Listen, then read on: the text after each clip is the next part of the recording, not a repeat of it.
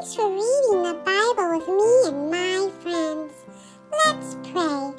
God, give me ears to hear and help my heart to understand. In Jesus' name, amen. Enjoy the show. So what can we say that Abraham, the father of our people, learned about faith? If Abraham was made right by the things he did, he had a reason to brag. But this is not God's view, because the scripture says Abraham believed in God, and God accepted Abraham's faith, and that faith made him right with God. When people work, their pay is not given as a gift, but as something earned. But people cannot do any work that will make them right with God. They must trust in Him who makes even evil people right in His sight. Then God accepts their faith, and that makes them right with Him. David said the same thing. He said that people are truly blessed when God, without paying attention to their deeds, makes people right with Himself. He said, "Blessed are they whose sins are forgiven, whose wrongs are pardoned. Blessed is the person who the Lord does not consider guilty." Is it a blessing only for those who are circumcised, or also for those who are not circumcised?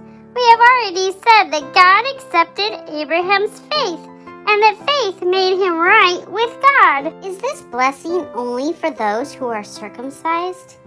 It is also for those who are not circumcised. We have already said that God accepted Abraham's faith, and that faith made him right with God. So how did this happen? Did God accept Abraham before or after he was circumcised? It was before his circumcision. Abraham was circumcised to show that he was right with God through faith before he was circumcised. So Abraham is the father of all those who believe but are not circumcised. He is the father of all who believe, who are accepted as being right with God. And Abraham is also the father of those who have been circumcised and who live following the faith that our father Abraham had before he was circumcised. Abraham and his descendants received the promise that they would get the whole world. He did not receive that promise through the law, but through being right with God by his faith. If people could receive what God promised by following the law, then faith is worthless, and God's promise to Abraham is worthless, because the law can only bring God's anger. But if there is no law, there is nothing to disobey. So people receive God's promise by having faith. This happens so the promise can be a free gift.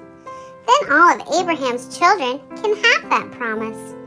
It's not only for those who live under the law of Moses, but for anyone who lives with faith, like Abraham had. He was the father of us all. As it is written in the scriptures, "I am making you a father of many nations." This is true before God, the God Abraham believed, the God who gives life to the dead and who creates something out of nothing.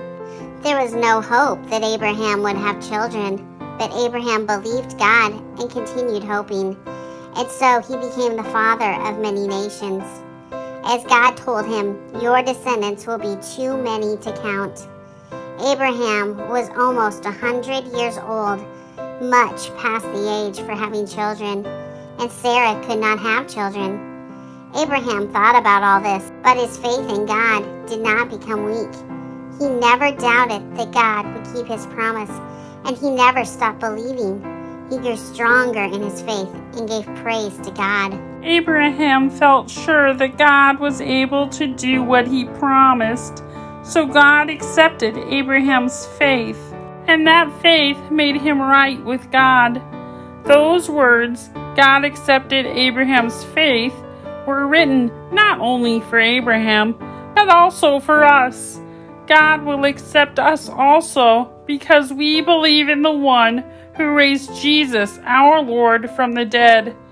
Jesus was given to die for our sins, and he was raised from the dead to make us right with God. This chapter tells us that we are made right with God through our faith, not through the good things we do, not through obeying the laws, but through having faith in Jesus, just like Abraham did.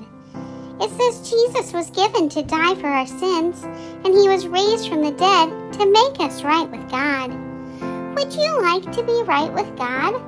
Pray this prayer with me. God, thank you for sending your son Jesus to die on the cross for my sins.